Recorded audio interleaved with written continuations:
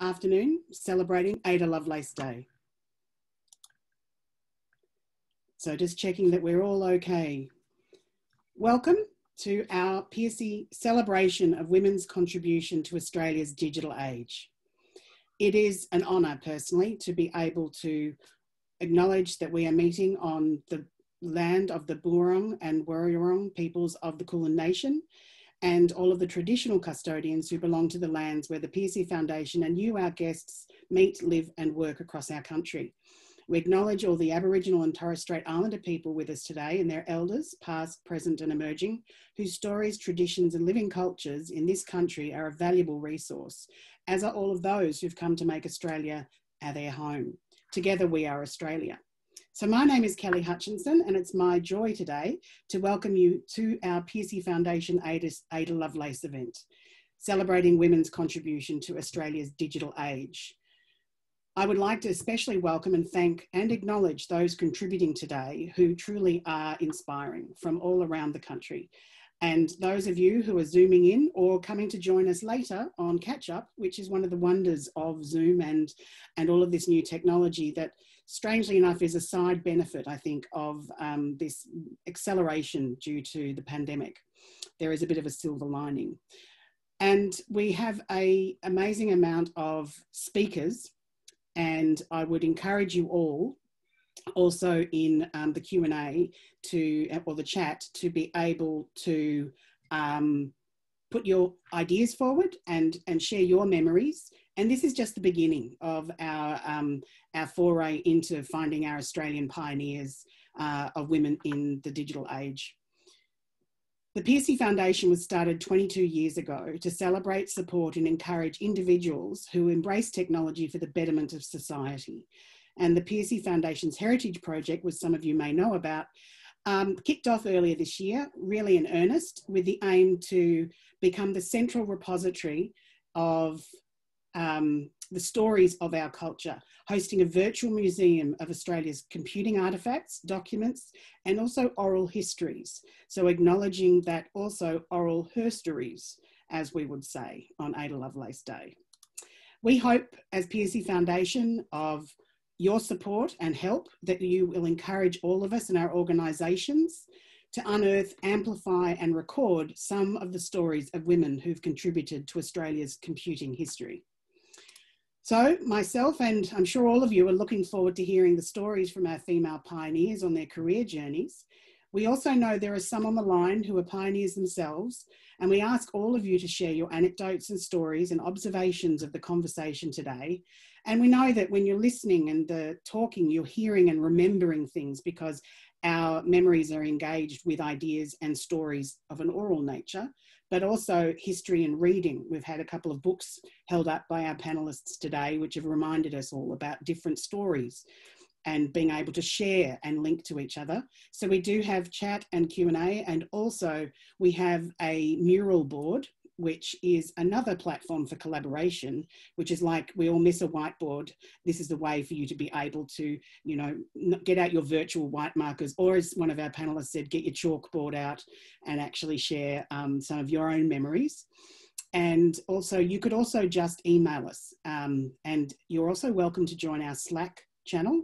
We like to embrace new tools and live the values of exploration that many of the women who are here today are going to share their experience.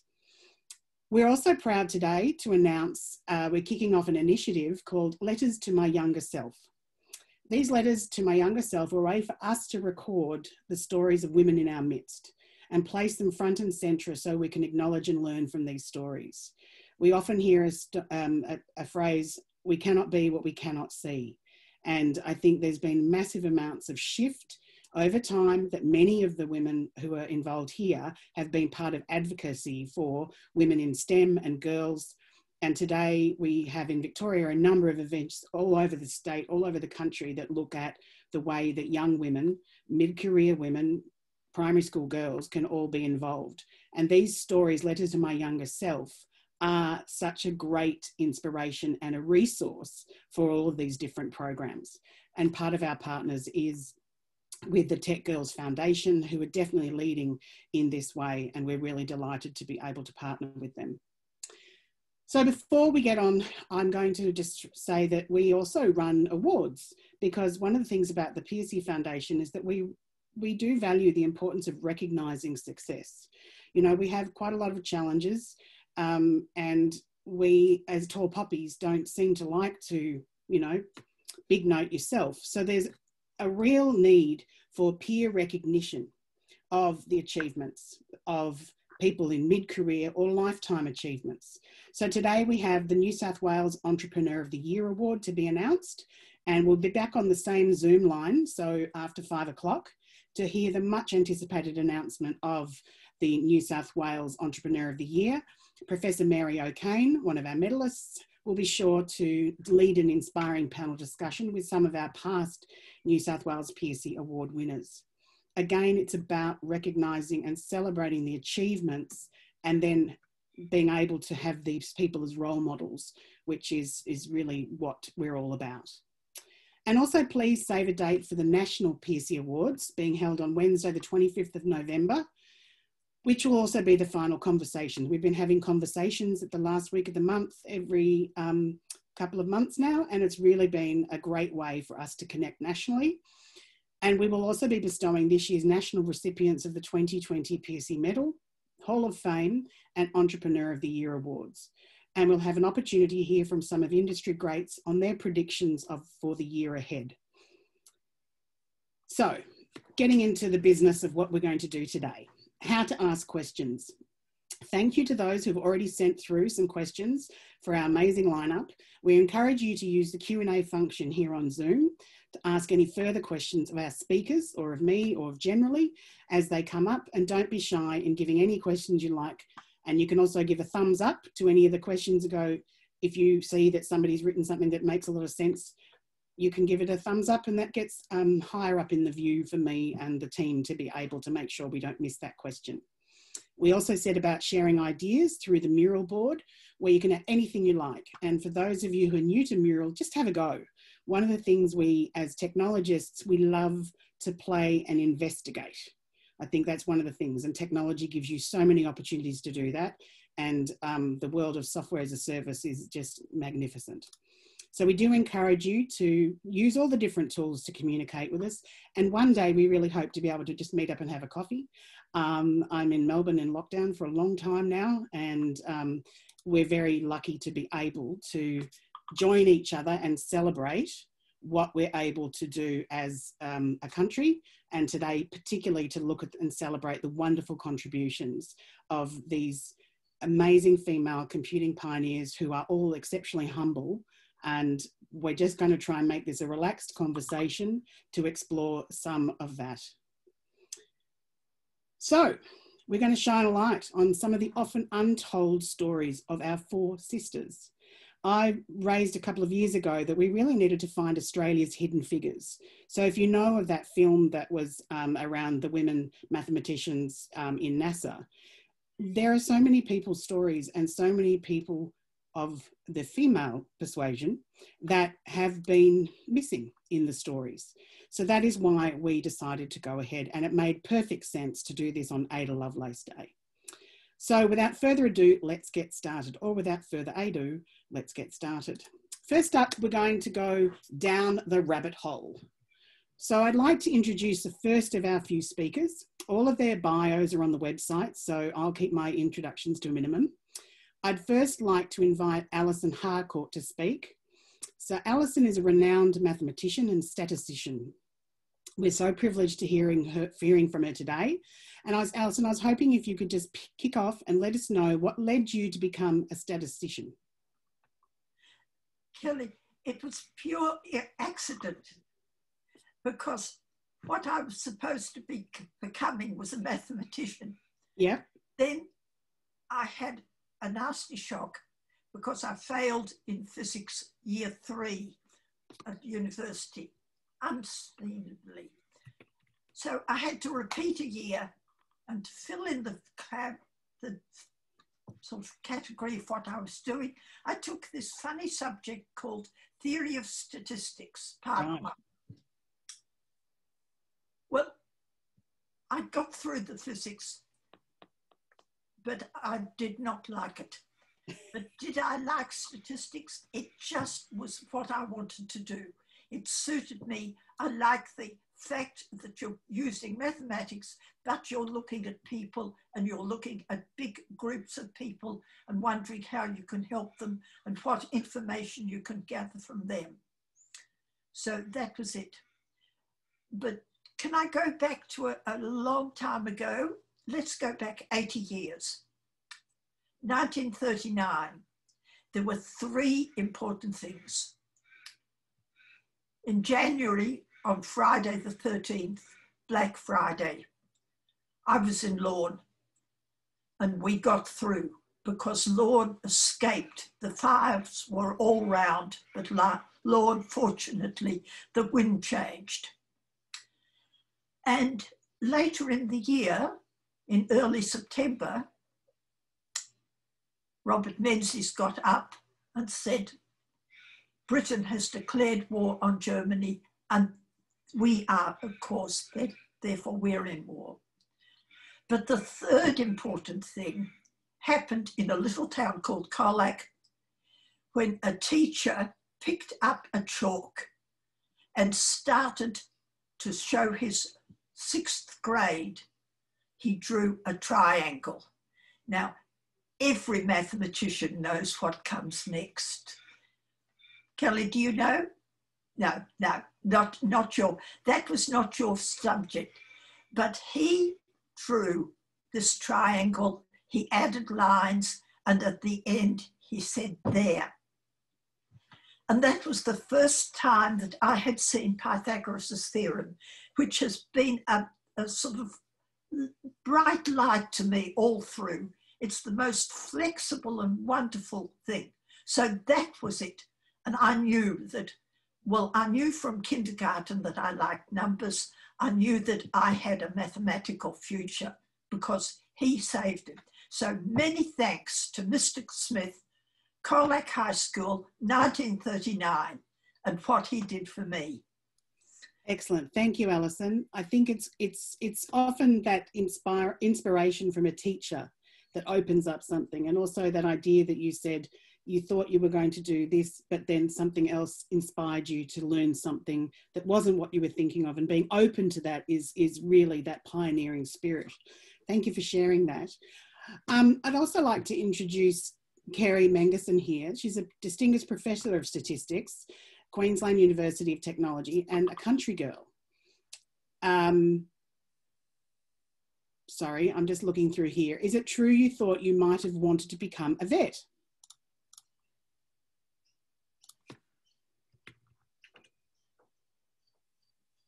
Yes, I was going to all the way through school.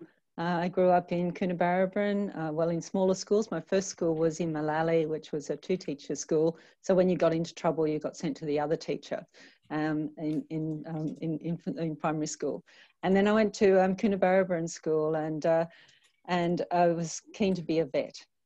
We also there at Coona, we had the observatory, and so that was a great inspiration actually to see that there was real science at work. So it was great to have that combination of science and inspiration of science at work. Great. So Alison, just some questions for you. You actually, Pearcey Foundation is really looking at major historical objects, particularly CSIROC. And you actually managed to work and have an experience with CSIROC. Could you share that with us? Well, that was the intention. And I can remember going to a series of lectures that were being given to us so that we knew how to use CSIROC, and all was going well. And I had beautiful notes that I'd recorded of the teaching. Then my appendix blew up and I stopped and went to hospital instead. Oh, right. So I never finished that training. And so I do not have any record of using CSIROC. Right. But you got to see it, I suppose. I got to see it. And indeed, although I didn't know it, but my husband did use CSIROC a lot because he was doing a master's in chemistry, and he used Cyrex. So we do have some connection to it.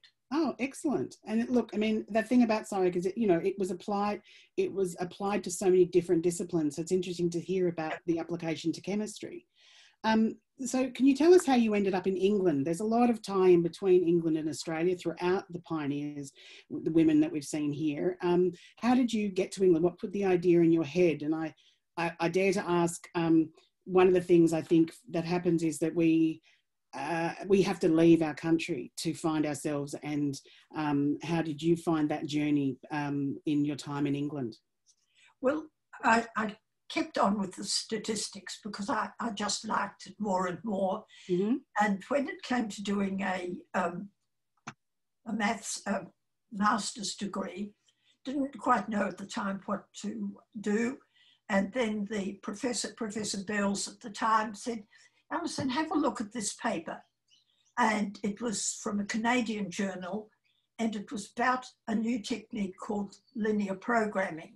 Now, I had already heard a bit about that because, now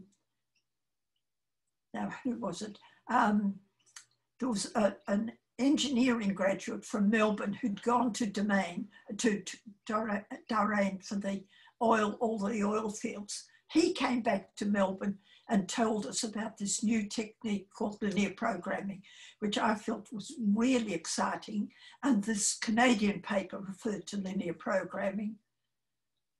And I read it through and said, well, that's remarkable. They've done this calculation.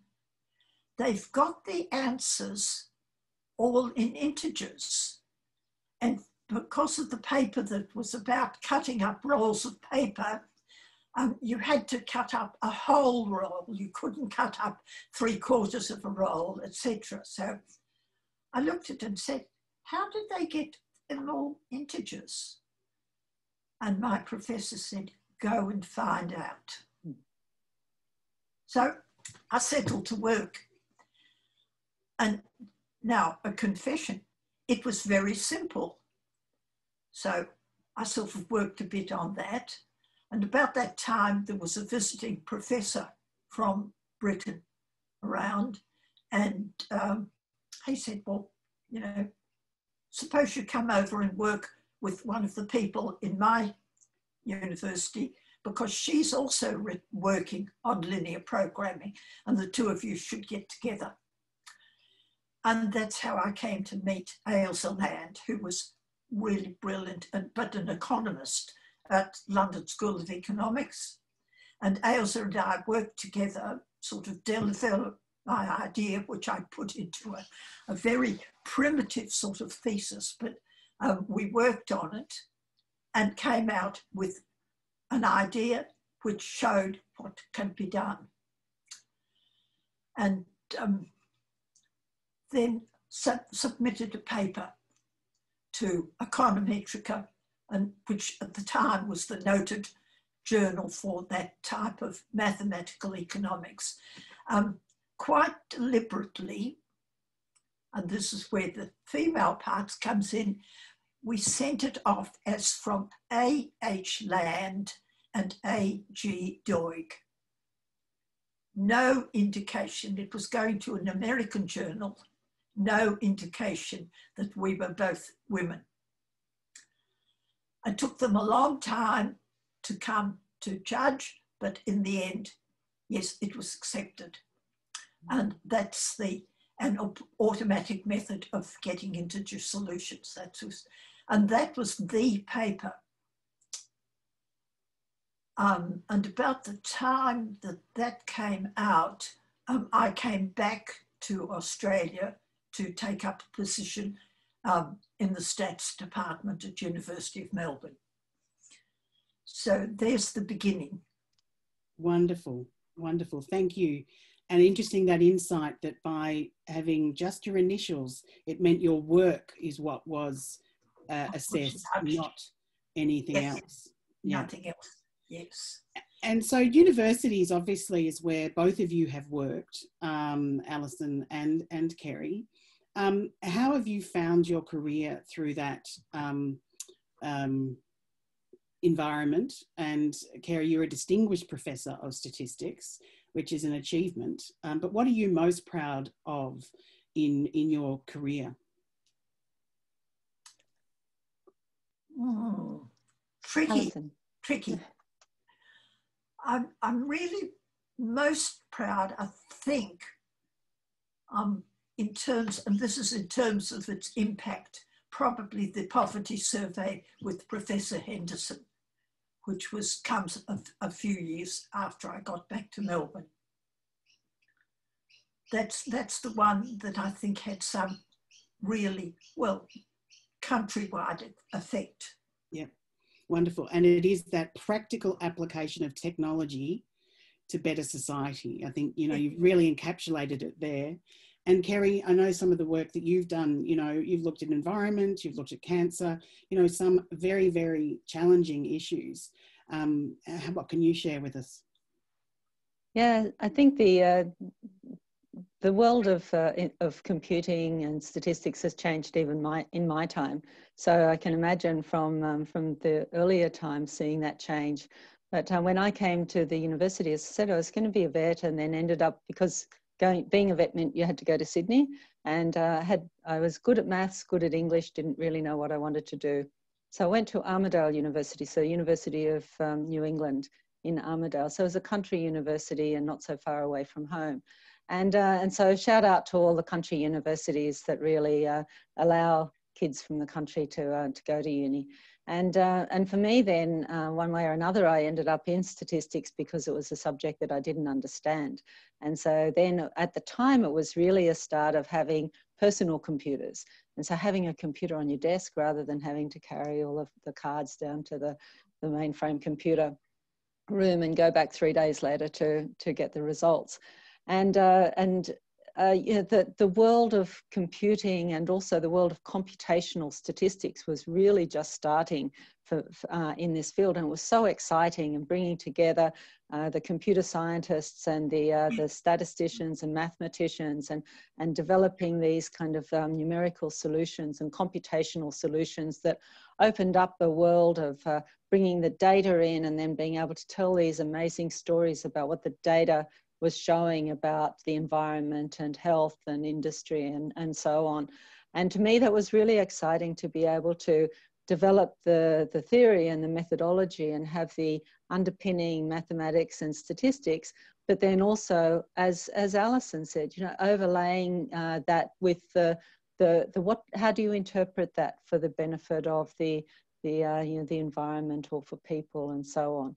And so today then, you know, building digital products, I guess, that incorporate the sophisticated statistics and mathematics and modelling that we can use, but to build, for example, an interactive atlas of cancer that for the first time people can access, you know, some incidence and survival estimates at their particular local area around Australia, and to be then able to use that to identify disparities in survival for different cancers, and to then make that, or to use that then to change policy. And, you know, that having that sort of flow-on effect and feeling that as a statistician, you can be part of that whole change in our culture and our health status. Thank you so much for both of you sharing really how that intersection of different areas that have intersected to create something new and also applicable to our lives. So thank you so much for sharing your experiences there. And of course, I think we can see that universities are really important and they influence the education, and what you might have started with isn't what you ended up doing. I think the challenges of you know, embracing your curiosity to go down that rabbit hole during your life because you're curious is definitely the essence what I see and hear from both of you. So thank you so much for sharing your stories.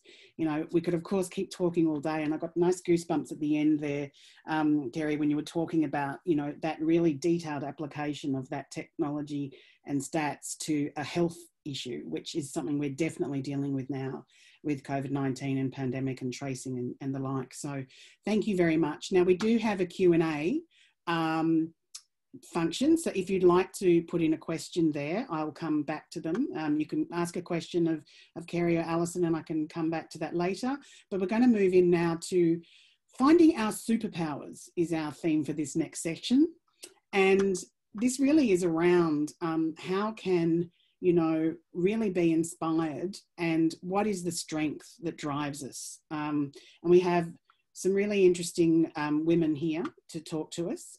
We have Michelle Melbourne, who is the co-founder of Intellidocs, and her career started with Rats, Stats and Dats, is what I've been told. So can you tell us a bit more about that, Michelle? G'day, Kelly, and hi, everybody. It's so great to be here. Hi, everyone. And I too had goosebumps listening to Alison and Kerrie. It was a real privilege. Look, Rats, Stats and Dats. So if you have a little bit of a think about it, I actually did a science degree at the ANU more than 30 years ago.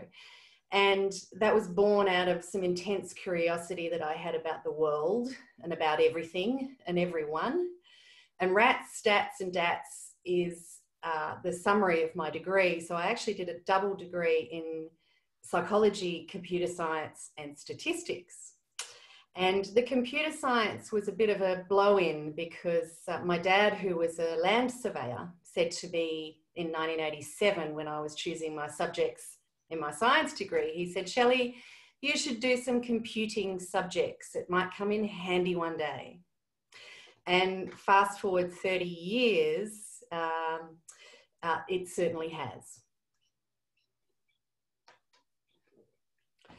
Rats, Stats and Dats. Rats, Stats and Dats, I love it. Technology. Yeah, that sounds good. So your first job, you know, around that time was also in training. So how did that equip with you with your new skills once you've, you know, gone through that science degree? Well, it's a funny story.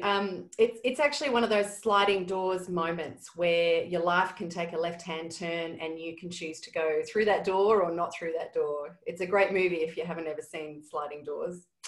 So I actually ended up taking a job in the big smoke in Sydney after finishing my degree at the ANU. I was a poor student and was keen to earn some money. And there was a technology startup in Sydney. This is in 1990. So a startup 30 years ago by one of the early Microsoft executives that was in Australia. Now this is pre-Windows, or this is the heady days of DOS and the desktop computing revolution, where stenographers and typists were all being disrupted and they were all out of a job, and they were all being retrained to use these computers. And indeed executives in, you know, some of Australia's largest corporates in those days were, the Commonwealth Bank and Telstra. All of their executives were being given a computer on their desk, and this was massive transformation, and they were all in psychological meltdown with this massive change. And I was very fortunate enough to be selected for a position that was probably 2 levels above my experience grade as a technology trainer. So I knew how to use a word processor, I knew how to use Word for DOS, but I didn't know anything else. I knew nothing. And the irony is that's why I got the job, because my boss, number one, he couldn't afford to pay experienced teachers to be technology trainers. He was a startup, wasn't he? So he took a chance on me and basically taught me that, well, you just had to be 1 page ahead in the manual of the rest of the class. You didn't actually have to know it all. You just had to be a little bit ahead of the rest of the class. And so I took that philosophy, if you like, and turned that into a very successful corporate career in enterprise software. And this concept of always taking the next version, always being open to ingesting what's new, discovering what's new, and updating what you've already got became, a 30-year career. So teaching, well, we were using 5 1/4 inch floppy disks in in these computers to set up a corporate training classroom.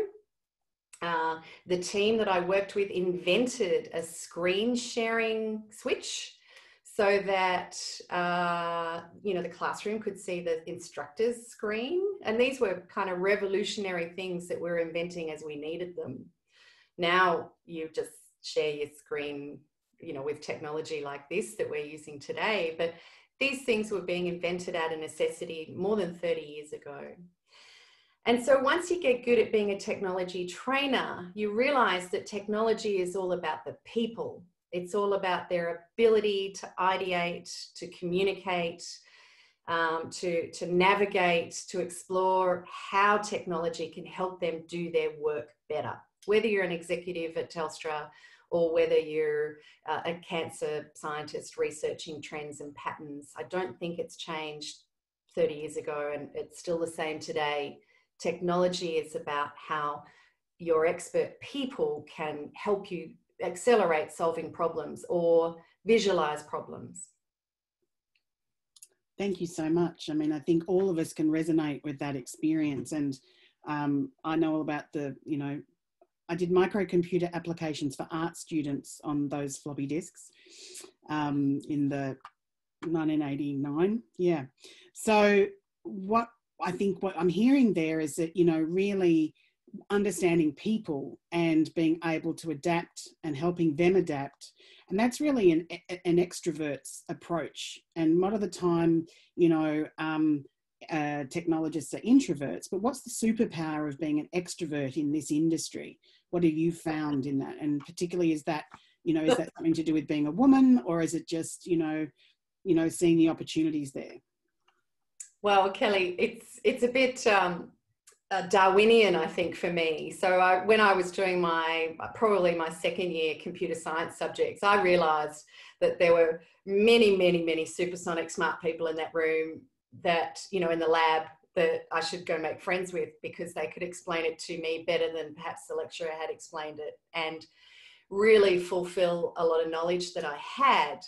And in doing that, the extrovert communicative personality really, it was, I don't know how to describe it. I can see it now. I can picture it all those years ago. It was like this weird thing had arrived in the lab. And, how do you tell if a software engineer is an extrovert or an introvert? Well, the extrovert's checking out your shoes, not their own, right? So here I was talking to these incredibly intelligent people who were looking down all the time. And, group work was something that we had to do. And I just loved it. I loved helping them to look up and look out and explain what they were thinking and explain what they were doing. And I made a career out of helping people to understand that nerd is the new black, and that what was going on in the room that was kind of silent needed some reverence and some encouragement and patience to kind of harness and unlock the incredible horsepower of what goes on in the brains of my classmates. And so for me, it turned into a commercial business career, starting a company that ended up being a global software company, and hiring and working and collaborating with some of the smartest software engineers from around the world to build some intellectual property that was owned, here in Australia, and that we've just recently been able to exit from and create a whole magnificent entrepreneurial journey for a whole lot of software engineers in Australia, and they will certainly be paying that forward as they go forward in the next stage of their careers. Fantastic. Thank you so much. I think it does need to have that balanced approach and being able to see, and I like the idea of getting people to look up from their feet, but acknowledging that not everybody processes information the same way. So by you being the advocate and seeing the opportunity and going out there and grabbing it, you did deliver and create this global thing. So I think it's really wonderful. And I met you a number of years ago. So I'm so excited to see how the exit went. And, you know, that's a really, really successful story. So congratulations on that. So I'm going to hand over now to Anne Moffat, who is an inspiration, as all of you are, but Anne teleworked in the Formula One in the UK. So we're all teleworking at the moment, but, you know, she really took it on and was a real pioneer in this space, and had so many different pioneering experiences, you know, from corporates in AMP, but she's also founder of FIT, Females in IT and Telecommunications, with a number of other women who identified that there was real challenges in progressing careers. So you've had such a rich life, Anne. Can you tell us a bit about how you found your superpowers, and you know, share some of your story with us?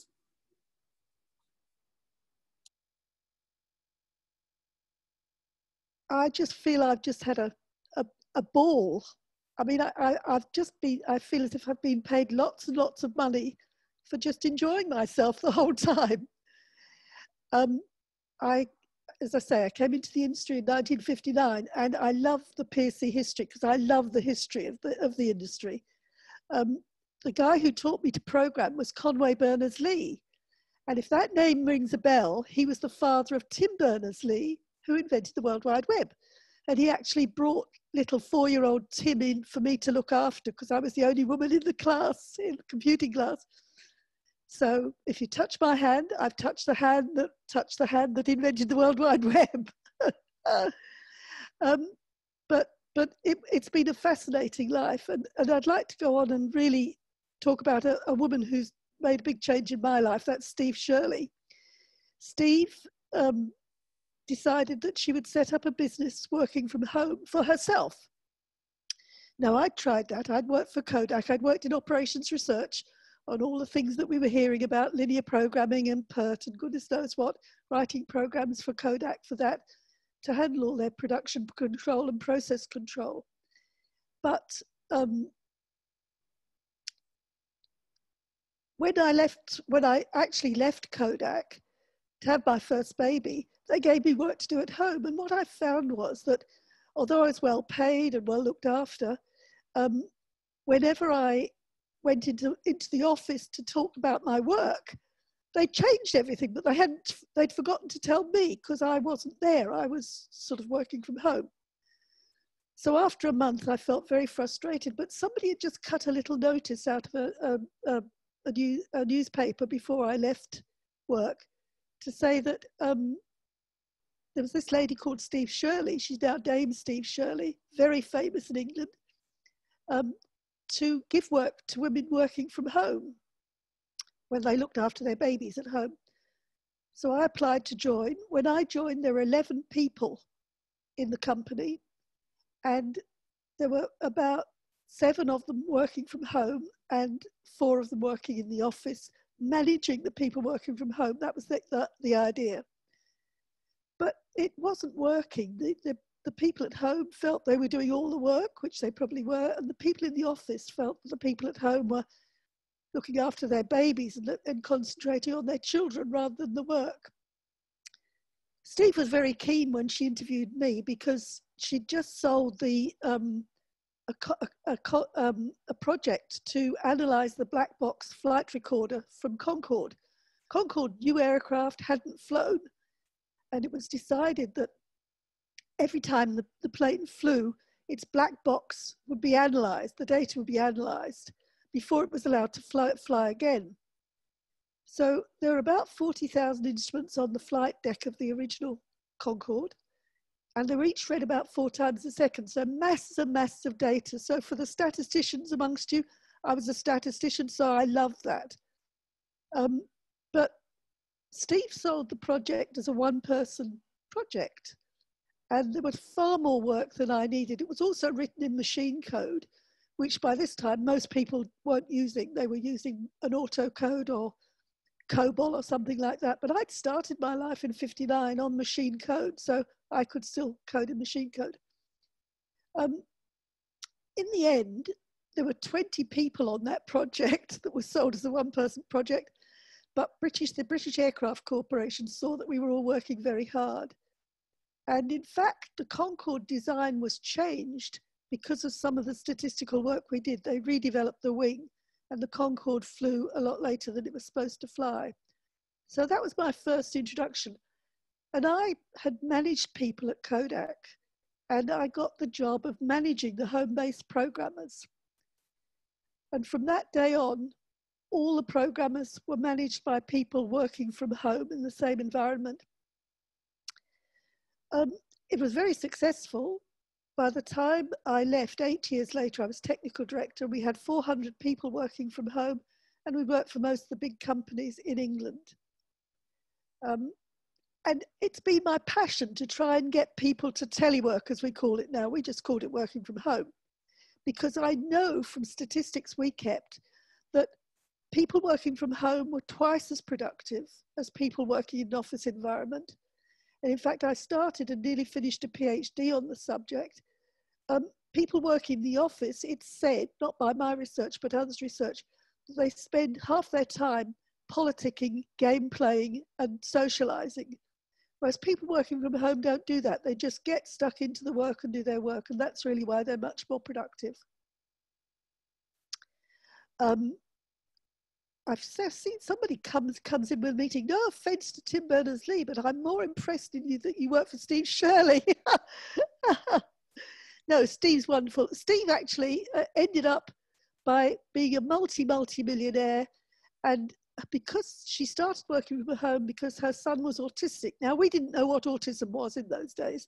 He was just peculiar. But she loved him dearly, and he was so good looking and so lovely. But she decided that she would fund autism research, and she gave $76 million of her own money to fund, pounds, not millions of pounds, to fund autism research in England. And she's very well known for that philanthropic part of her life in England. Mm. Working from home was really interesting. We worked very hard on statistics about individuals, about projects, about being able to estimate using all the statistics we gathered. And that's why the company was so successful. It was also successful because in the 60s, there was a dearth of programmers, and we were giving work to people who had skills in the industry, but of course, if they hadn't been able to work, those skills would have been lost to the industry. The thing I love about computing is that there's always new stuff to learn. There is still always new stuff to learn. I mean, Moore's law that computing power would double every 18 months and the price of computing would halve every 18 months, that still holds today. I think with quantum computer, we're even going to bust that law. But that's really what's great at working in computing. Great, thank you so much.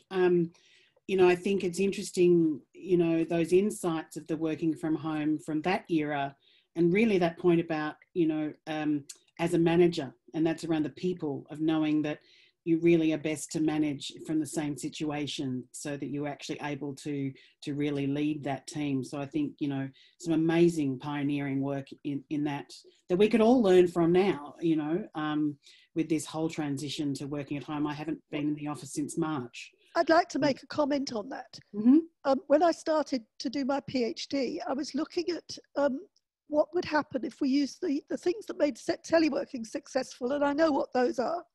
If we used those in an office environment, my thesis was that we could make people in an office environment 20% more productive. So I put in teleworking initiatives for Lend-Lease and for Telstra and for the Australian government, but I found that even though they were agreed by the management, nobody was allowed to telework. Yes, if you broke your leg, you're allowed to work from home, but people weren't allowed to just work from home anyhow. So I've tried to find out, well, why aren't people being allowed to work from home? And when I take the managers out to lunch or dinner, I don't drink much wine. I like one glass, but one glass does me fine. But I find if you're with a guy, you can make him drink 2 bottles of wine while you have one, and then you can learn all sorts of things. But what I found was the reason that managers said they didn't like people working from home was They felt people wouldn't work at home. They wouldn't work as well, as if they were watched. But no, that isn't the answer. The answer is when you really get 2 bottles of red wine into a manager, he says, if it could be found that my staff could work better, more productively at home, there wouldn't be a job for me. So that was really what was holding it up, that the managers, the Australian managers don't seem to understand that a manager's job is to strategize and make sure that the resources are there so that his staff can be the best they can be. It's not to watch them. It's not, so management needs to change. Management needs to understand that, yes, people are productive. And I've given so many talks on that, and yet teleworking didn't happen. Now it has, all of a sudden. And people are finding that people actually can work from home and can be productive working from home. And hopefully the managers will realise what their role is. I think, you know, as I said earlier, the pandemic has accelerated the adoption of technology due to necessity. So we've seen this in telehealth, and we're seeing it in teleworking. Like, we've always had the technology, but the cultural shift, the cultural change. Absolutely. And that really is the same thing that Shelley, you were talking about, that the adoption of, we stuck these computers on everybody's desk, but the cultural shift of actually taking that, oh, I have to do my own typing, or I have to learn how to do this myself. I remember being an admin assistant when computers were first introduced, and then everybody became a desktop publisher. And I became a bit of a control freak on design. But anyway, you know, so it's all this introduction of technology to enable what we do. And it's really interesting to hear how things have changed but not changed. And I think that's why it's important to gather these stories to see the points whereby things, you know, have been trickling along for a while. And I totally hear you about that management stuff. So I'm going to say that there was a question in the chat from Alison, and she was talking about that, you know, that we've got to move faster and focus on education is an area. So I think Shelley's advanced and answered a question there, but we might come back to that a little bit later. So what do you think in the end would be what you would want to say to your younger self? What would be the top thing you'd like to remind others? I'd say do what you love. And if you're not, and if you're working for somewhere and you're really not enjoying it, you're in the wrong place. Get out and get to somewhere that you love. Now, my passions in life are bringing up my children to make them be as wonderful as they are now. They're both in their 50s now and they're fantastic. Bringing up my children, traveling. And I'm very fortunate my career's taken me all over the world. And just doing, bringing good computing to entities. And if there's anything that really annoys me at the moment, it's 2 things. Firstly, it's all these systems that go down due to malware. At one stage, I was responsible for all the software at the stock exchange, Australian Stock Exchange. Now, if the stock exchange computing hadn't been robust, hadn't been tested properly, we would be reading about it every day that it had fallen down. I used to test. And this is something that women bring. Women test. And stock exchange used to be really pissed off with me, as if, you know, we've got this woman to manage this stuff, and all she's doing is telling us to test. What's wrong with her staff? Can't they test? And I said, no. The testing's got to be done by the business people as well. Well, we couldn't get the brokers to test computers. For goodness sake, this was the 1980s, October 80, just before the October crash. The market was buzzing. They didn't have time to do anything but make money. But I absolutely insisted that the brokers test. And what we did, we backed up the system at 3 o'clock because the market finished at 3 in those days. And then we put on 50 stocks on the market on a separate system, and we made the brokers test trade against each other.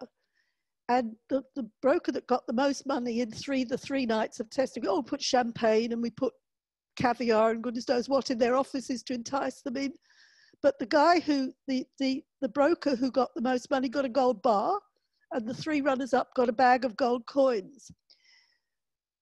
And of course, what happened? The brokers found some things they didn't like that they wanted changed. And again, the bosses at Stock Exchange said, this stupid woman, you know, if we hadn't asked them to test, we would never have found that out. But of course, when the crash did come, and this is one of my proudest moments, Australia was one of the only countries in the world whose computers actually stayed up during that crash. The day before, we'd put in a huge change to put in automated trading, fully automated trading in, and the systems stood up. And I think that's because we tested so much. And of course, then I was a hero. Testing then became the proper. But women do. They don't want to be found doing something wrong, so they test.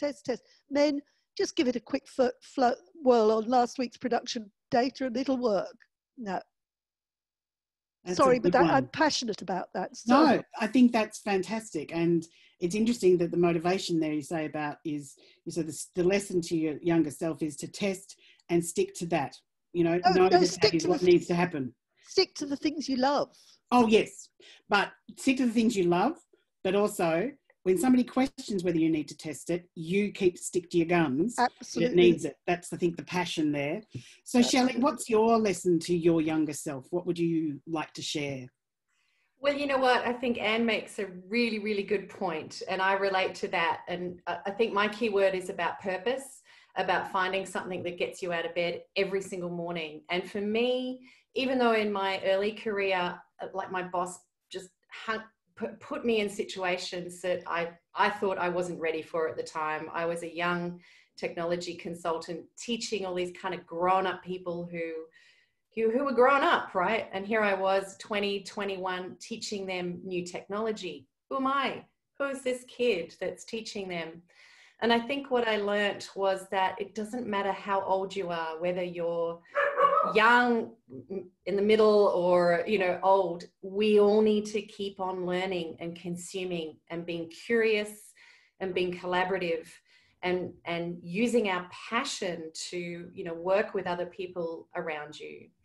You know, when you get really good at something and you can go deep into being good at whatever that is, you need to keep moving forward at the same time so that you're always ready to consume that next version, because you'll pull people along with you and you'll learn and inspire, and then, you know, your team or your group or your company, all of a sudden you'll be standing there being a world-class you know, person. You're in a room with a bunch of international business people and you're looking around going, they don't know anything more than I know, because I'm working on the current version and looking forward to the next one. So if I hadn't known that when I was 20 or 21, I wouldn't have been so nervous and you know, so worried about how the training course was going to go. So the short summary of that is, it's okay to just be 1 or 2 pages ahead in the manual of something new, and you haven't yet mastered it. It's the fact that you're on it and you're trying. So keep that up, younger self. Good one. Thank you very much for sharing that. And that, you know, it's something about the imposter syndrome that women, I think, feel a lot more. So, you know, it's more strength to your arm in being able to address that. So actually, we've might just quickly ask if Alison or Kerrie have thoughts for their younger selves as well that they'd like to share with us, and around that, their superpower of being involved in technology and maths and science.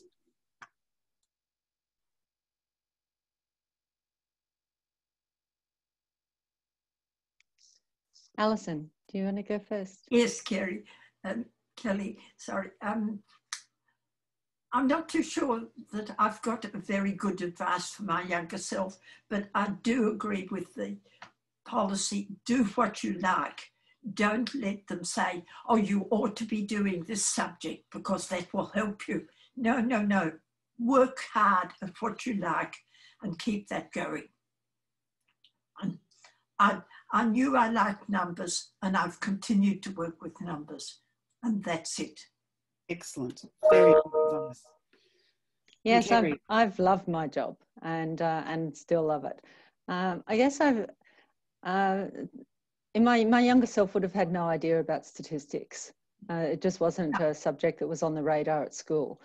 So I'm very pleased now to see that there's such a huge move towards data science and data analysis, and so statisticians can basically come out and say, yes, I'm a statistician, rather than them be worried about saying that, because people, so there's much more awareness about data and data science and data analysis.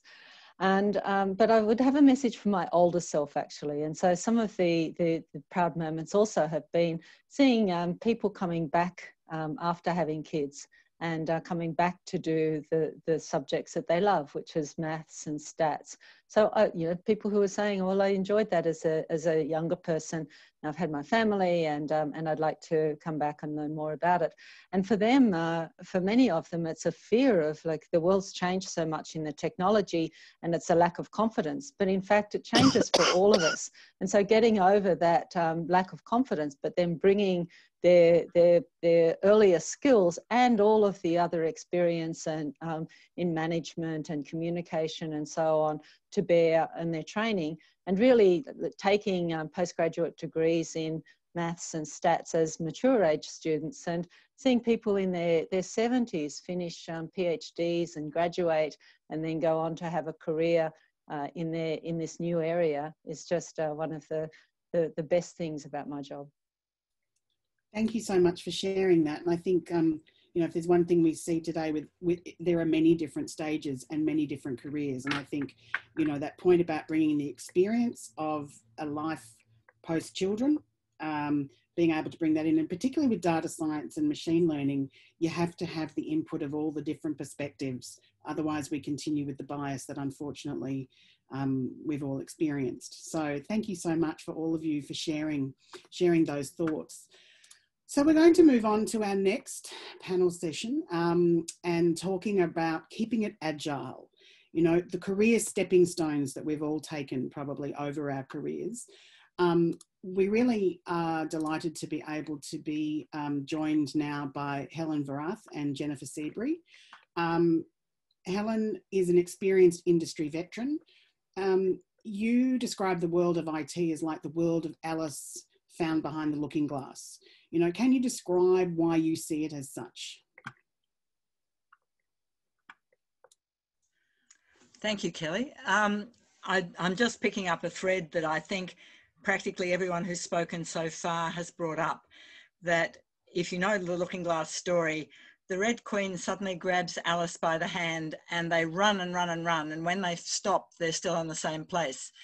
The thing I've found wonderful about IT after 50 years of doing things in it is that you have to keep running just to stay in the same place. And this is really what I think most of the other speakers have said. The joy of IT is the fact that there's always something new to learn. There's always a new app, a new tool, a new something. And for me, that was the driver for most of the career changes. Some of them got made for, those kind of strange lifestyle reasons, like you got married or you got unmarried or something happened. But a lot of them were made because I was bored. I'd learnt this and, so far so good, but let's do something different. I started off programming in COBOL, then I wanted to learn machine code because assembler, that was the thing that the really clever people did. And then I got involved in other things. I got out of mainframes and into mini computers, from there into PCs. And I think somewhere around about,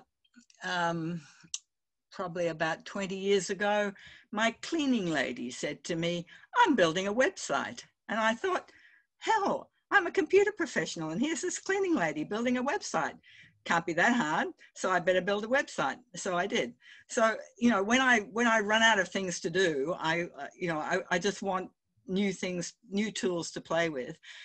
And for me, the other privilege has been bringing other people with you. And I really related to Shell Melbourne's story of how training motivates you, because after I'd been developing systems, including some really interesting ones that were innovative for a while, I decided I wanted to have a go at teaching. I went into academia. I lasted exactly one semester. because, as somebody said, if you don't like what you're doing, don't stay there, take a risk, get out. I hated the environment. It was the most chauvinistic place I'd ever worked. I will not name the institution for fear of shaming a whole bunch of blokes in there. But a friend of mine at that stage knew somebody who knew somebody who was starting an organisation called Micro Energy, which was about getting women back into the workforce. And it relates to what Kerrie was saying, except these were the people who were at the bottom of the tree, the people who had been typists, who had maybe done a bit of accounting with a green account book. And we got them back into the workforce by teaching them to use computers. And we're talking about the 80s here, when PCs were brand new. And so these women who had, you know, not much in the way of education, not much in the way of background, very underconfident, would learn to use a computer, and it gave them such a feeling of power. And we had something like we had a over 90% retention rate on the courses and over 80% placement rate. And if you know anything about getting people back into the workforce, that's way, way over the normal margins. So that was very rewarding. But in my current job, the current unpaid job I do, you know, 5 days a week and sometimes 7, is working with my local U3A. And over time, I took their entirely paper-based systems and gradually moved them onto computing. And slowly we persuaded people that they could renew their membership online. They could book into a class online. They could use a tablet to mark off their attendance. And because we'd done all that, when the pandemic came, we were ready, because people were comfortable with our systems, to go really take our entire course offering and go online. And we have, out of our 700 odd people, we're actually running more courses online now than we've ever run before, because we've got no venue restrictions. And we've got all these geriatrics, and, you know, I'm one of them. I'm speaking, you know, we've got members who go up into their 90s. We've got members from 55 up to, you know, 90 something, who've all been patiently coaxed onto Zoom and are all now coming to their classes online. And that's been so satisfying, because for these people, part of, you know, a lot of these are single women, and for a lot of them, you know, being able to meet people, even if it's only online, is a really, really important part of their life. So as I said, you know, I think about sometime in the 80s, I sat in Barbara Cameron's living room and we talked about why we need women in computing. And we really do, because women, you know, coming back again to Michelle and the nerds, men want to know how it works. Women want to know what the hell you can do with it. You know, what can you do with it that actually makes a difference to, you know, to life, or, you know, the environment or the community you live in. So that's what I would be saying to the younger selves. Take a risk, get out there, have fun, and keep learning. There's so much fascinating stuff. That's fantastic. Thank you. I mean, that is the essence of Agile, isn't it? That, you know, you try, you learn, you move. And, you know, I think that story about the U3A, my mum's on the line, she's a passionate member of her local area. And, you know, that transition is that process, you know, and I think that's really commendable to hear about your latest adventures and bringing people online. And you mentioned there, Barbara, who we're also happy to have join us this afternoon. I'd love to have been there for some of the conversations, and it's really nice to bring you back together again, and really about that women in computing. And I know that, Barbara, you designed programs for the first computers. And so if you can tell us a bit about that, but also, you know, you mentioned there about women in technology, and I know you're an activist and a computing great. And so, of course, combining those things together, it would be really great to hear some of your insights. Oh, yes, thank you. Okay, well I'd been in some sort of technology since fairly early times. About, I was 18, I was studying applied physics at what is now RMIT, and working, which was terrific. I didn't finish it though. It was the usual thing with women, you know, marriage and children, a lot of travelling, and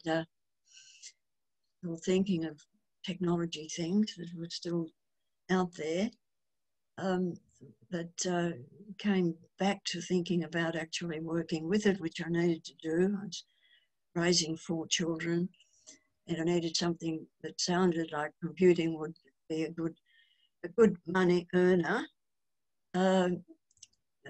So it was a matter of looking around for something that would fill that gap that I felt I must be able to do, because it just sounded just like physics. No worries. And so, yeah, I got a job in 1958, and there were 4 of us started, 4 trainee programmers. They had a GE computer, so you did all your studies at GE. At the premises there were no computer science degrees at that point in time. They came much later. And so there were 4 of us, 3 fellows and myself. And so then we started at this, my first computing job, which was fine for a year or so. And then I found that those 3 fellows were getting much bigger salaries than I was. And that's sort of the first time when I became a feminist, really. I thought, this is not fair. I'll have to get another job. And so I looked around and found where I could go to, which was a shell company. I thought, well, they'll probably be a little bit more fair, although I never really found out whether the salaries were equal or not, because they were too smart to let you know.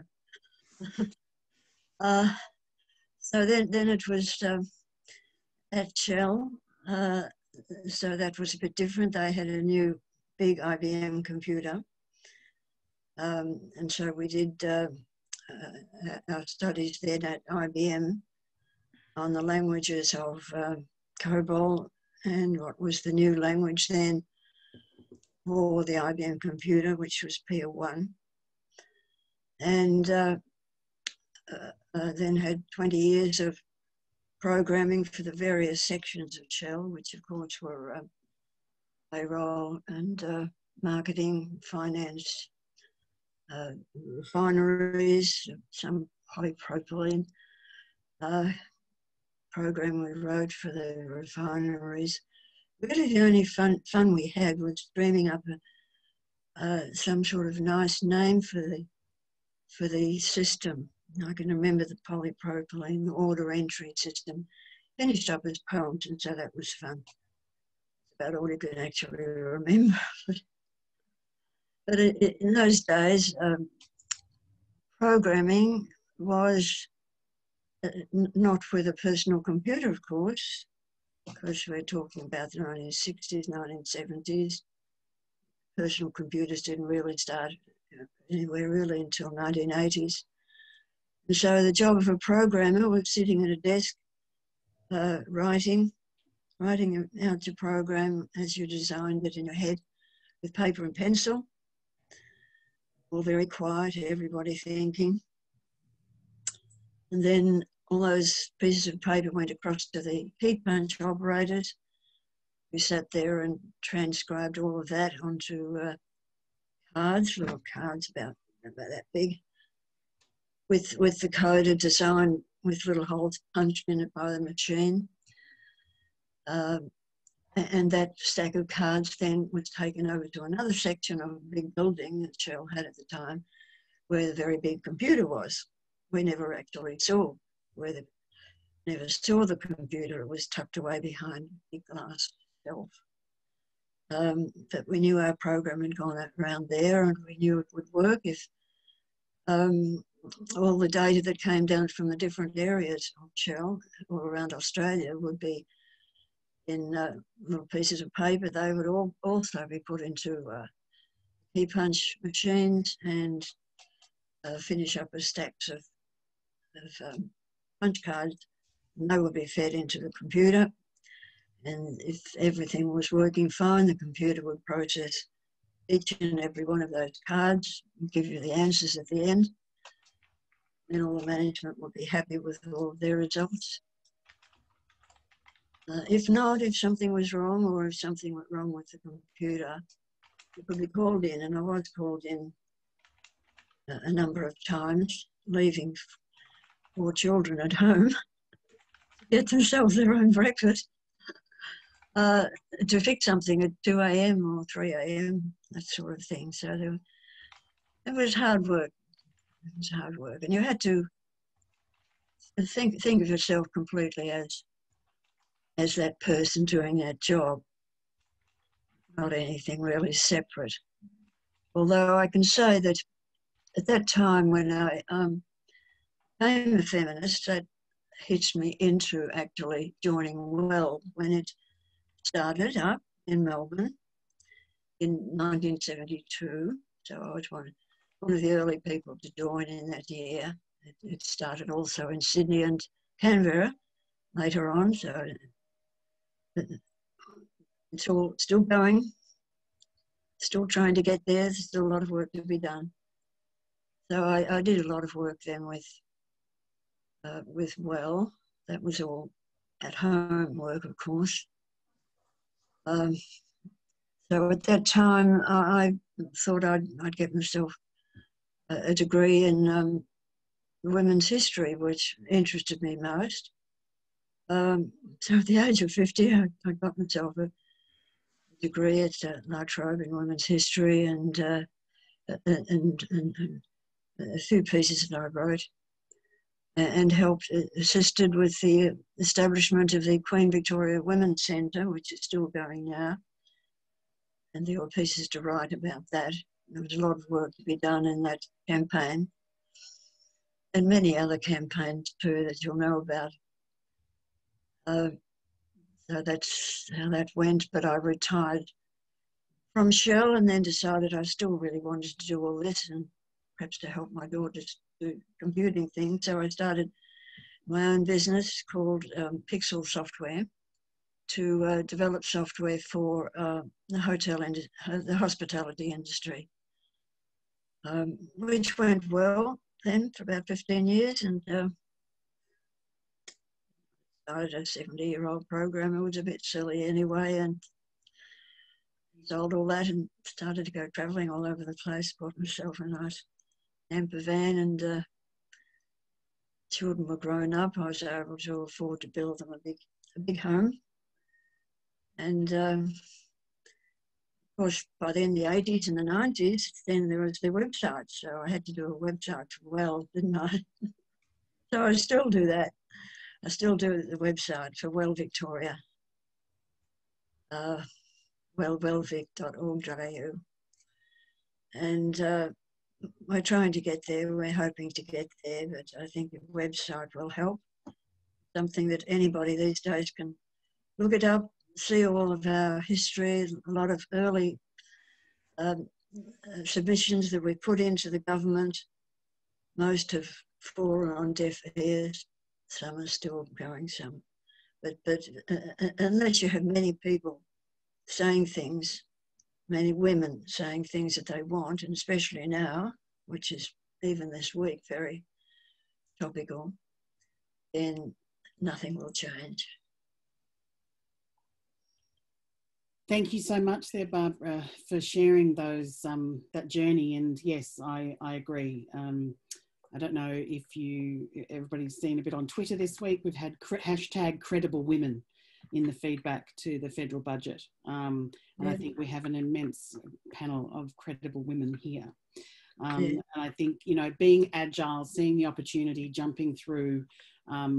If I can ask you, what would be your advice to your younger self, Barbara, and also Helen? What do you think? I mean, I know you mentioned something before, but maybe just capsulate that. Oh, first to stay in, when you're a teenager, stay in a study that, and not just give it away lightly, because that's what young women did then. And basically, that's about it, because the rest of the time I just had to make the big decisions myself and get in and do things. It was hard, but I managed to keep myself reasonably separate from the work and the feminism and the rest of it. I think you've got to do that too, because there was no one else to help. There were no mentors or anything like that. We just had to do what the best we could. And when I did go to university, that was part-time as well. I seemed to be addicted to doing two things at once. So I think if you want to really be successful, you might have to be doing two things at once for a large part of your life to finally succeed. Yeah, I like that idea. That's a good one. I'm definitely myself there. And I think, Helen, that might be something you've lived truly as well. Yeah, I think the other message, apart from, you know, take risks and keep learning, would be something that took me a little while to discover. In my early days, programmers tended to work on their own. You tended to, you know, okay, you might have been in a room with a lot of other people with coding pads, but you sat and you solved your own programming problems. You worked by yourself. It took a while before I discovered the joys of working in teams. And if you're in a bad team, it's terrible. But if you're in a good team, it is terrific, because people constantly question one another in the nicest possible way about why you're doing whatever you're doing the way you're doing it. And the synergy is amazing. You know, I have a terrific team. I will be going to my weekly IT meeting this afternoon after this, and it has 3 people in it who've all started when I did at the end of the 60s. So there are 3 of us with 50 plus years of IT. There's one junior who didn't start until the 80s, and one person who's just a really good communicator who does, you know, a lot of our, you know, she's the C in the IT and C group. But, you know, the joys of working with that group of people every week, particularly this year when we've all been absolutely flat chat trying to do this, you know, move people onto Zoom, has been such a pleasure. And I can think of other teams I've worked with and how much joy there was in that compared with sitting in your corner. So, you know, as Shell said, you know, even if you're in with a bunch of nerds, you can turn them into a team. Women are very good at being what Tom DeMarco, who writes brilliantly about teams, called the person who makes a team gel, the person who actually gets them out to have the picnic in the park, you know, the people who do something to get the team to be a unit rather than just a bunch of people doing stuff. Doing the cream bun run, or the, you know, the ice cream run, or whatever it is for the team, can be really, really important. Yes, that picks up on what Anne was talking about, the caviar and the gold bullion to get the stockbrokers. And I must be, you know, true that I have used sugar and lollies a lot to motivate and reward teams over the years, even fairy floss. I wanted to write a short thesis on the motivational power of the chocolate frog. Excellent, excellent. One thing I think everybody on this panel today shares, and I think everybody on our audience as well, is a passion for technology. And so I'm going to introduce 2 of our final speakers, Dr. Michelle Decker and Jan Kornwiebel, who have different but, again, fascinating stories to share with us this afternoon. So, Michelle, you're the managing director now of One Ventures. You dived into entrepreneurship leaving university, and how did that actually come about? Look, it was one of those things, Kelly, where, and I'll start with the chocolate frog point, because I was always really good at maths and science at school. And we had a maths teacher that always used to throw out the chocolate frog, and I used to love getting the chocolate frog problem right.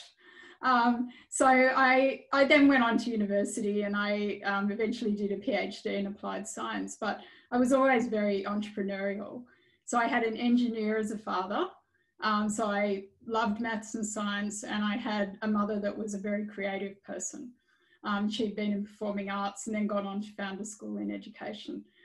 So I think that those 2 different components came together for me. And when I was at university, I was always a person that was involved. And I would get involved with the Science Association or being on faculty board or helping with student welfare or whatever it was, making a contribution. And I think for me, science was all about the application. So for computers and technology, it was about the application of those things. And when I was writing up my PhD, my mother turned around and she said, you know, Michelle, you're not doing anything at the moment. Do you think you could come and help me put technology into performing arts? And before I, you know, even got far into that process, I'd set up my own computer hardware and software company called Networks Beyond 2000. And, you know, I was building them all sorts of different types of computer labs, from digital movie editing studios to language labs, etc. And this was like quite a long time ago. So it was fairly cutting edge for a school, particularly that had performing arts as its focus, to actually have technology enabled facilities. And so then it turned out that I discovered that I was both entrepreneurial and I was obviously very techie, and the application of technology was what appealed to me. And then my mother-in-law got a gift voucher for Mother's Day, and I'd been experimenting with the internet in the early days of the internet and thinking about putting up an online store for computers, computer hardware and software. So again, always self-learning, as Helen and the others were saying. And my mother-in-law said, gift vouchers online. And I actually, the conversation around the dining table was that, and my husband said, you know, that's something we should, you know, look at. And I went home that day. I brought all the domain names around gift vouchers online. And sure enough, that business then went on to become Australia's first truly fintech company, where we put the technology behind the Australian prepaid cards and electronic voucher market. And probably anybody who is on this call has, you know, received a My gift card or a gift card from somewhere else, and they've gone out and used it. And we actually put all that technology through the Australian banking industry and established the platform. And then I was rolling that business offshore into New Zealand, South Africa and the UK. And the company was acquired by a UK publicly listed company who I went and worked for a while in a role as product development director then, to develop their technology programs globally. And after a while, I decided to step outside of there, and I started angel investing in technology companies. I had companies in data security, online advertising, mobile technologies, and I was mentoring a lot of entrepreneurs in technology. And one of my mentors, who was the former CEO of SAP, turned around and said, you know, Michelle, you should think about venture capital. So I thought, that's another good idea. Why don't I try that? And I looked around, I thought I would go and work for a firm, and I didn't really see what I wanted, which was business building and technology experience alongside the ability to provide capital to entrepreneurs.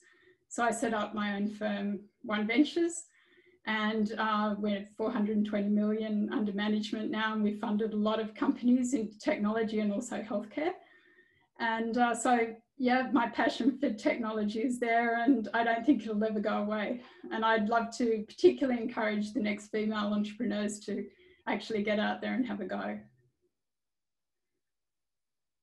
Fantastic. Thank you so much. I mean, you know, what I find amazing about hearing these stories is all of this technology in the background, the stock exchange, our financial transactions there through the gift vouchers, Shell, all of these amazing technologies that have been systems that have run the economy have all had a female touch behind the scenes, definitely those hidden figures.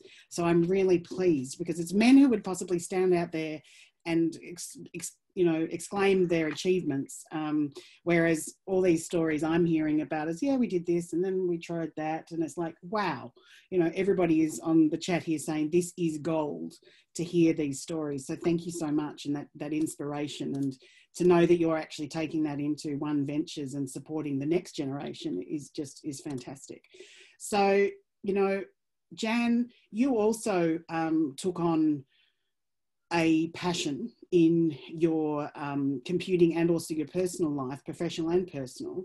Jan is over in Perth, Jan Kodweebel. If you'd like to explain, you know, Why do we think about technology and the humanity around it, and what has driven you over the years? If you can tell us a bit about that. Okay, but first of all, I guess I have to go back to how I started, because it did lead on in that I must say one of the best things that ever happened to me was going travelling in the early 1960s and being in London in the swinging 60s, and that's how I swung into computers, because nearly all of our friends were over in London at that time as well. And when I started work after some months of travel, I found that work in London was just, everything was just so big that it was spoiling London for me. And we had a dinner party where I expressed this to some 8 Australian Perth friends. And one guy, who's still a friend, typed up and said, well, why don't you do computer programming? And I said, well, you know, on the underground, there's these advertisements that say, if you can do this puzzle, you should be a computer programmer. And nobody else at the dinner party could. So we thought, we'll check this out. And so I went and talked to IBM, who actually recommended the actual Canadian college that I ended up doing the course with. And so you couldn't get on it unless you got 85% in the aptitude test. And I got 99. And then they also warned that even though you got on the course, they only had a 10% pass rate. And so I went on this course with 20 plus people on it. And it was one of the most wonderful cosmopolitan early experiences I had, because there were only 3 of us that were of Anglo-Saxon background. The rest came from all over the Commonwealth countries. But by the same token, only 2 of us really caught on to the course. And we spent every lunch hour and break time trying to help these beautiful people to get through the course. So I passed it, and part of the thing with the FIC Institute was that they had a pool of big companies that would consider taking graduates from this 2-month course. And so I must relate to Barbara's role in Shell, because I rang Shell Company in London and they said, no, we don't only employ men in our computer area. So I had a few companies do that, but landed a job at Colgate Palmolive, which was an all-card system, autocoder coding, and it was in Oxford Street, London, which was a great place to be. But I used to worry about the fire hazard with everything being back up of punch cards. So, but anyway, after a year working there, went travelling again, and then came back to Western Australia at the end of 1966. So I had written to the state manager of IBM Perth before I went, while still in London, but I went into the data centre manager of IBM, who said wanted a man that was going to make it his career. But luckily other IBM engineers picked up, because I ended up working for, of all things, the TAB, horse betting, but they were doing one of the first online systems of its type in the Southern Hemisphere. So the programmers, which were all put together by putting all the TAB staff through an aptitude test, and the 3 engineers we wrote this online system. And where the first year we tried it, which was for a Melbourne Cup, all the programmers had to go out and sit in the agencies working on a telex machine, because there wasn't even any other way than the telex machines for that. So that relates back to Anne's early days as well.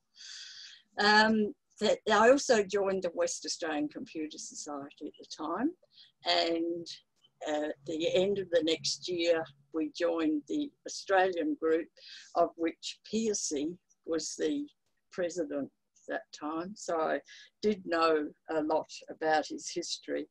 And I guess it's a combination of the work outside plus being early, it did give me insight into what I felt computers could do, as well as enjoying developing.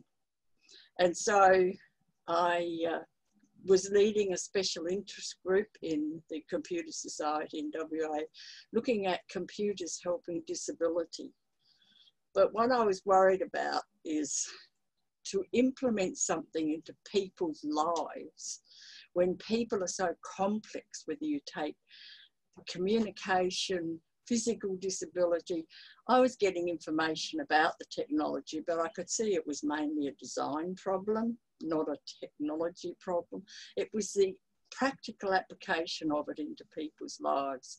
And I just felt if we're not careful, it would be so unethical to put stuff into people's lives, which we couldn't support. And so that I was awarded a Churchill Fellowship to study it overseas in 1981.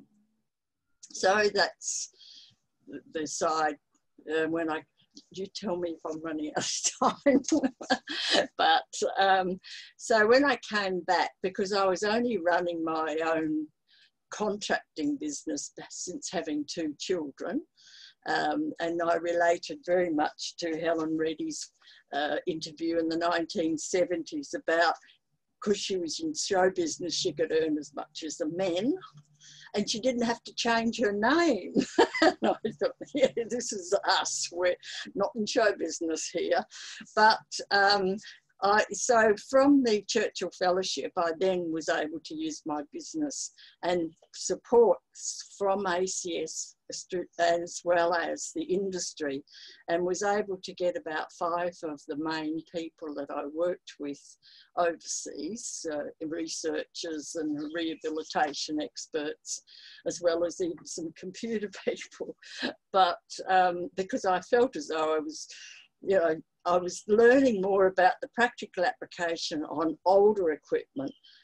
Apple Computer came out that very year, and they were in the schools. So there was a few schools that were developing special education for disability. But by and large, it was in putting it into people's lives, I had to get longer experience. And that was really back more in the UK, even though it was electronic equipment, not computers.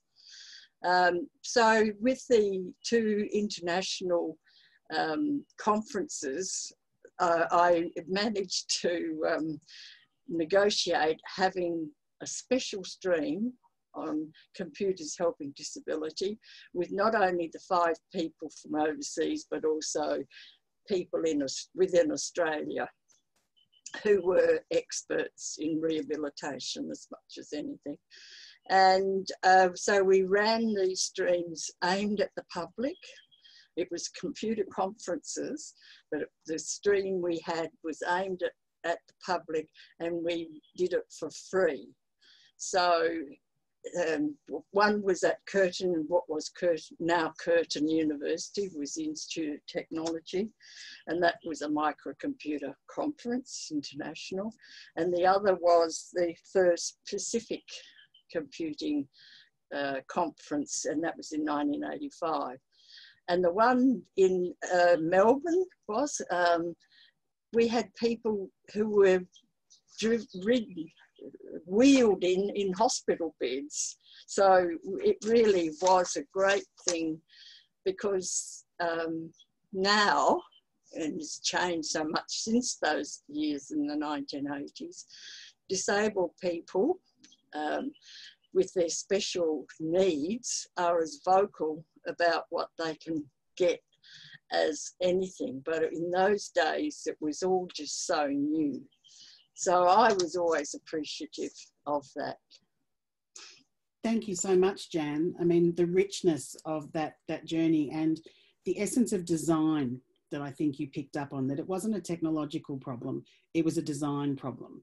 And I think all of the good application or successful applications of technology solves a problem. Like Michelle, you know, worked through that. All of you have. But also another point you've picked up there is ethics. and the ethics and the role of technology is something that I think possibly is a perception that women maybe take more in that idea that Helen Voreth said earlier. We want to know why we're using this. What is it going to do? How is it going to help someone? And Jan, also that ethical awareness of what would be the unintended consequences of doing this. And in the disability space, you know, your advocacy is commendable, and we've gone through this big shift of a medicalised approach to disability to a human rights-based approach.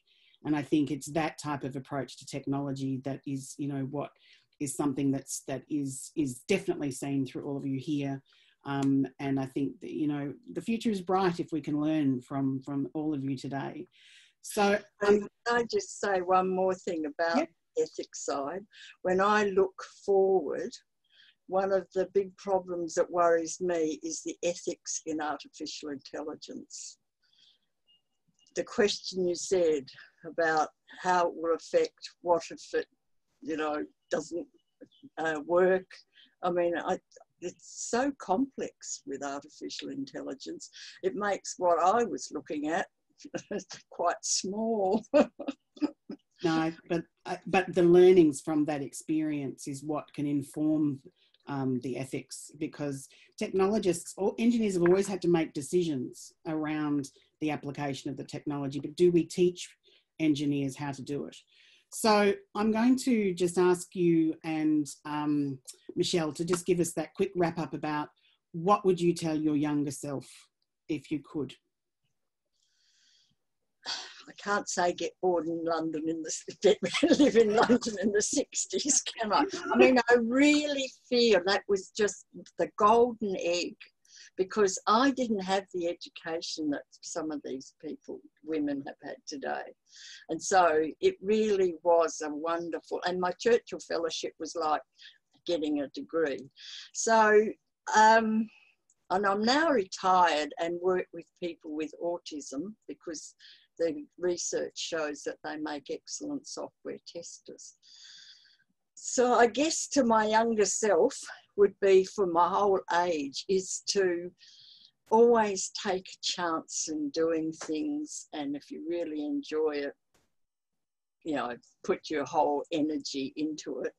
Because now I'm retired from paid work, this work that I'm doing with Curtin University in this area, it's really a wonderful thing. So that's what I think about computing, as people have said. Things keep moving and you keep moving, and it just makes life so full. Great, thank you so much. And Michelle? Yeah, look, I guess a couple of things. I love the diversity and inclusion angle that everyone's been mentioning here, but women need to get involved with computers if we're going to embrace the future. So I really want to encourage younger women to come through and get involved in computer and technology industry so that we can leave our mark on it as well and design the world that we want to have. But I would say, you know, have courage, because we all have really great ideas, but not many of us actually take the step to see our ideas through or see the opportunities through that present to us. So be willing to step through that door and have a go and take the opportunities that present to you. And the other thing that I'll say, which has always been true for me, is success is where preparation meets opportunity. And so always in my life where I've been investigating things and trying to learn, I've found a new opportunity that's just completely opened something new for me. And I'd like to encourage you always to keep an open mind and keep learning and prepare for what that opportunity might be that will open up your life. And you'll find that there's so much more value to your life and you'll enjoy it. Thank you so much. So there's such amazing stories that you've all shared with us this afternoon. And I'd like to actually wrap up now and conclude the session for today. So please all join me in thanking all of today's amazing speakers for not only sharing today their incredible contributions to the Australian tech industry, but also all of you for sharing and joining in celebrating Ada Lovelace Day. I think that we've all learnt a lot, and there's also a lot of food for thought And we've been keeping some notes as we've gone along. I think there'll be some follow-up sessions, definitely around ethics and AI, and definitely around entrepreneurship and other applications of technology. And I think, you know, we encourage you all to be part of our other events for the Pearcey Foundation. We have the New South Wales Entrepreneur of the Year Award, same line that you're on now, so just keep it in the background. Also, please save the date for the Pearcey National Awards, which will be on Wednesday, the 25th of November. And our other activities will be sent to you through our mailing list. Also, if you have been interested in some of these stories, we do have a lot of articles that we're preparing for the Heritage Project, but also there's a number of blog articles. And if you'd like to go over to our Heritage site in the follow-up, there's some really good stories and insights about the different role models that we've heard from today. And we're also encouraging people to contact us if you think of somebody else, if you yourself would like to share a letter to your younger self, or just contribute to one of these panels. We also encourage you to contact us. Even if you wanted to lead a panel, you know, we are really the Friends of Pearcey as an organisation. It's a volunteer organisation, and really the strength of it is the focus on heritage feeding into the future. So I really think we've really captured that today. You're most welcome to just stay around now and have a quick chat. But, you know, we do thank you for your time. We know that, you know, it's a contribution of your interest in doing this, and hopefully you found it inspirational as much as we have.